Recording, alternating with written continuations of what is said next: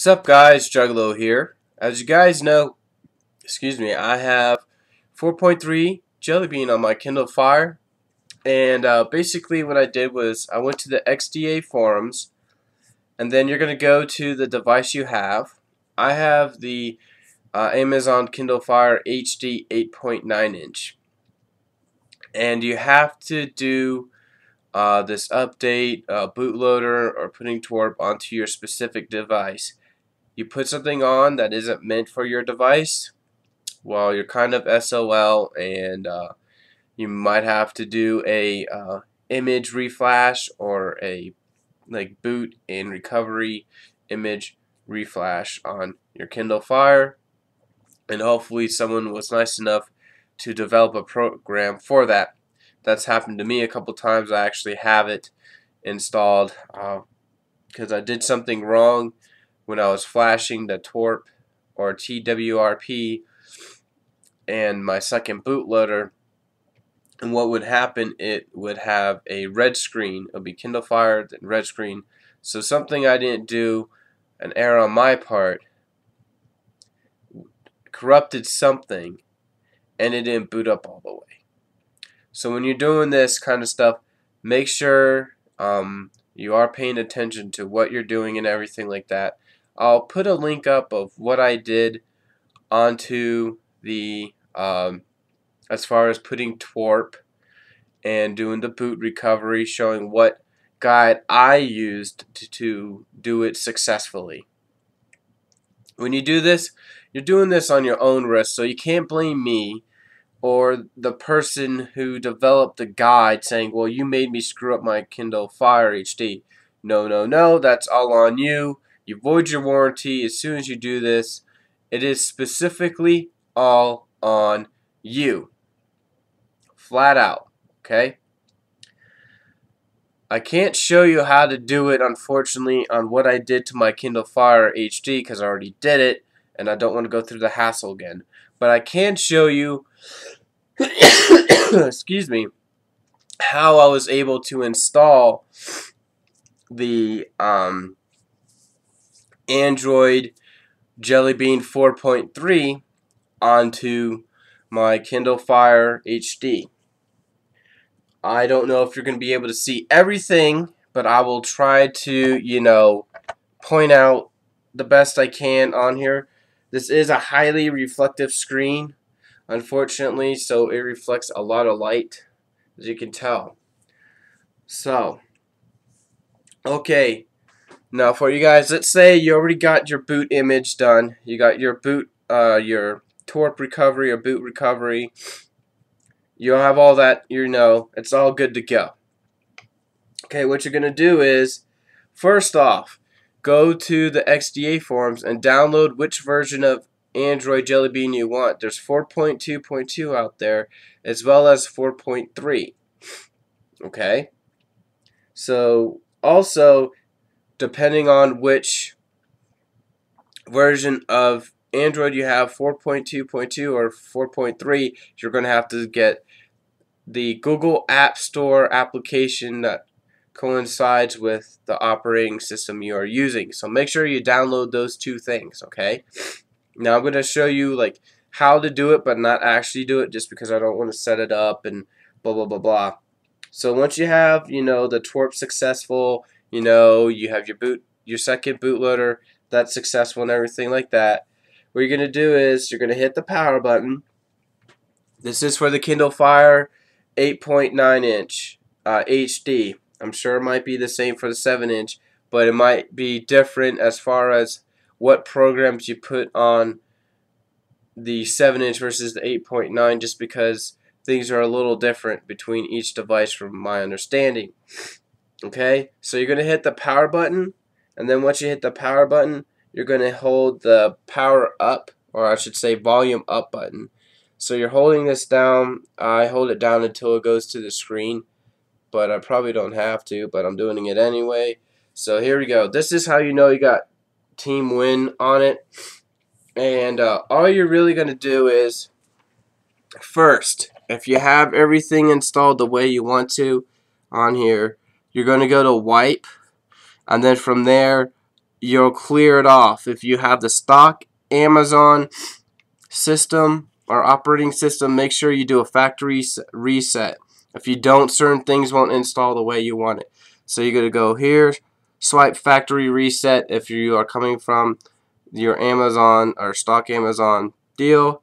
After you do that, you're going to go back, and then you're going to click install.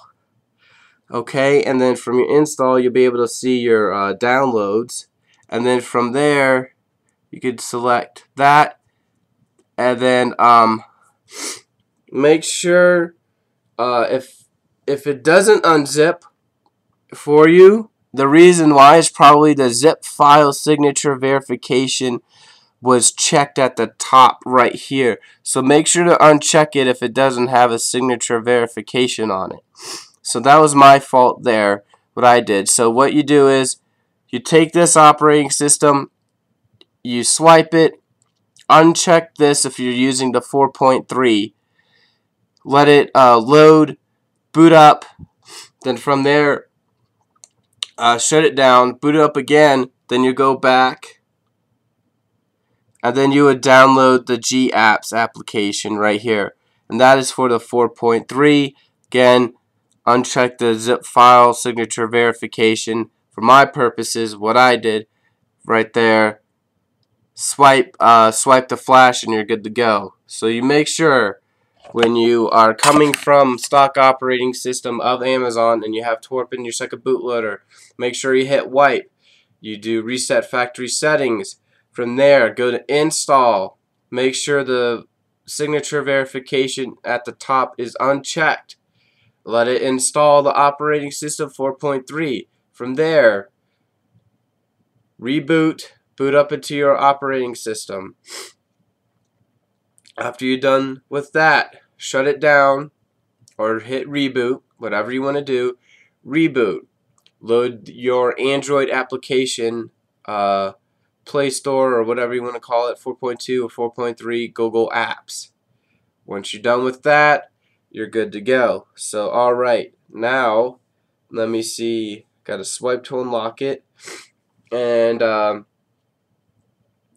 we go to reboot and reboot system. So I'm gonna reboot this. So just keep in mind, guys, like excuse me, I'm sick, but you know, everything isn't going to be perfect. It's still in beta. When it boots up and everything, you know, when you install it, it's going to look like this, the Cyanogen mod. I know they had 10.1, but I'm thinking they were working on the 10.2 version as well.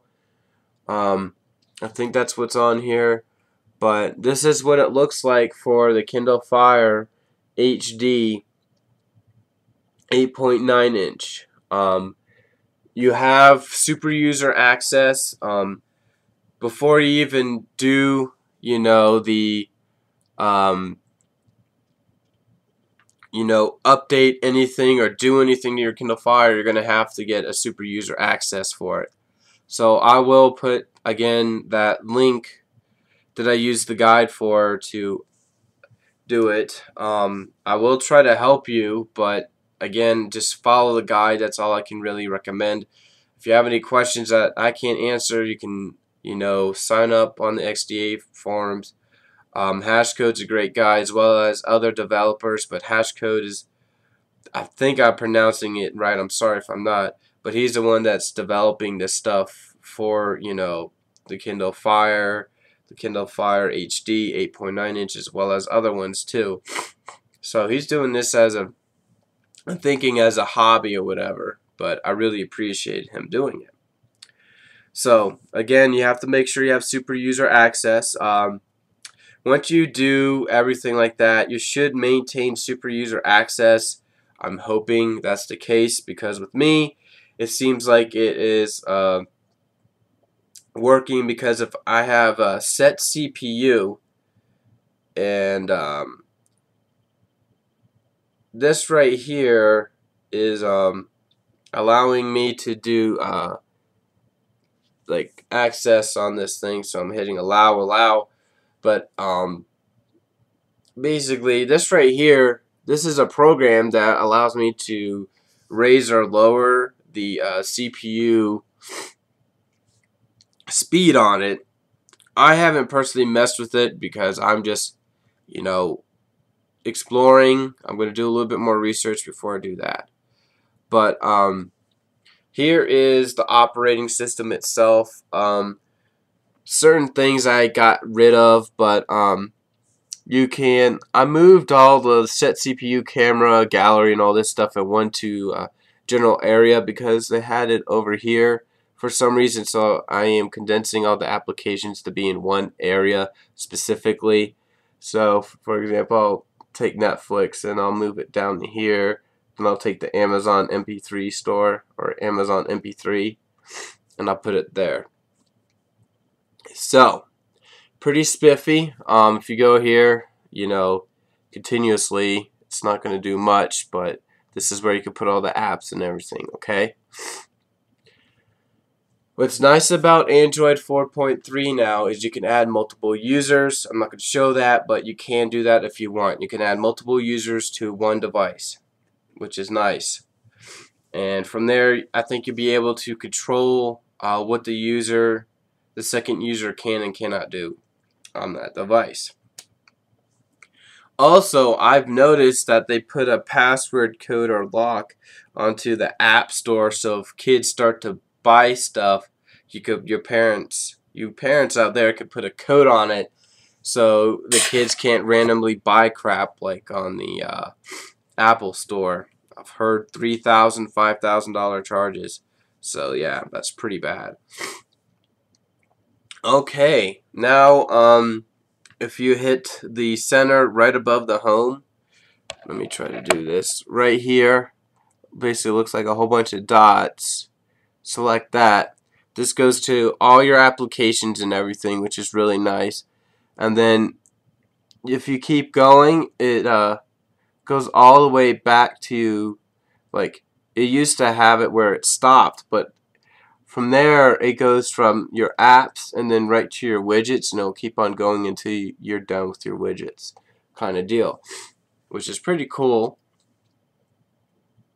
and everything like that. Standard, like, basically this is what the Nexus 7 is going to have. It might have some other programs or tweaked programs on here since it is from the XDA forums. For one, you get super user access.